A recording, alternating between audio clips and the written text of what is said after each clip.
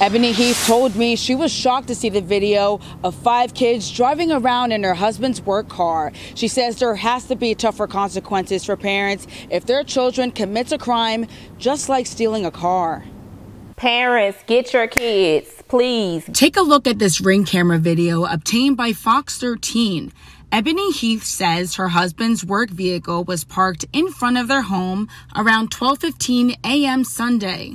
You see several people hanging out in front of the 2018 Kia Soul. Just 1 hour later, the car disappeared.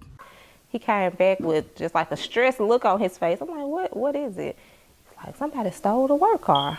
Surveillance cameras are installed inside her husband's work vehicle.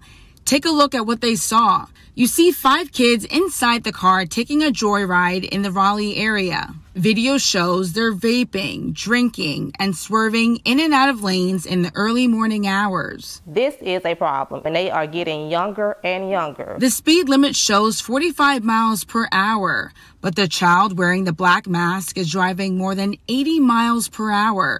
Then another juvenile takes a turn behind the wheel. They were no younger than 13. Like, it looks like one of them is sitting on top of something in order to reach the steering wheel. As an educator for 8 years, Heath knows firsthand how dangerous this is.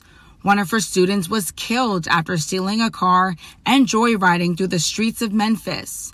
She says parents need to be more responsible and held accountable for their children's actions. What more does it take before we say enough is enough? Let's fix this.